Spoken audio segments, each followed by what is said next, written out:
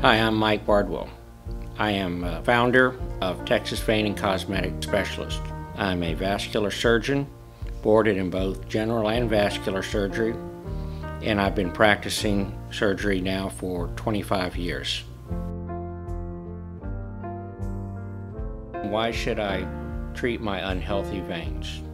The reasons for treating these is that patients oftentimes will have symptoms of achiness, tiredness, pain particularly at nighttime. Once you begin to develop bulging veins, you will oftentimes develop the swelling that goes on with it, and this may then lead to skin discoloration as well as skin thickening due to the long-standing pressure from the veins not emptying properly in your leg.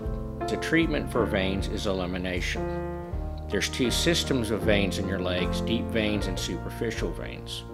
The way that we distinguish them are that deep veins are beneath the muscle and superficial veins are above the muscle. If a vein is a superficial vein, and if the deep system is intact, then the superficial vein is expendable, and we can safely eliminate that vein without any detrimental side effects.